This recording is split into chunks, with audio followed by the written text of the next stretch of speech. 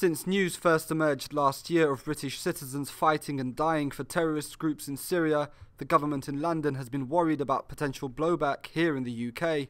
While the UK government ignored the threat for many years as it directly supported militants fighting Syrian President Bashar al-Assad, the recent occupation of various cities in Iraq by the Takfiri terrorist group Islamic State of Iraq and the Levant, ISIL, has caused Prime Minister David Cameron to label them the biggest threat to national security.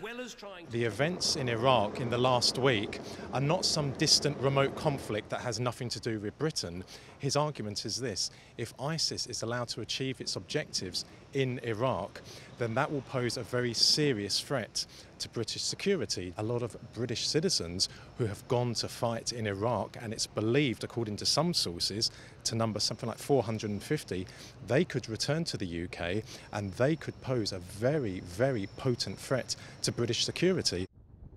His statement comes as police admitted that 2 British extremists who were under investigation for violent offences fled the UK and are believed to be fighting in Syria. The police will be questioned about how the men managed to escape from under their noses and how they plan to stop more UK citizens from joining ISIL. By all accounts, they're not the first, and they're not the last. These battlefield victories for ISIS in Syria and now in Iraq will certainly appeal to a lot of extremists in the Middle East, in North Africa, but also in Europe as well.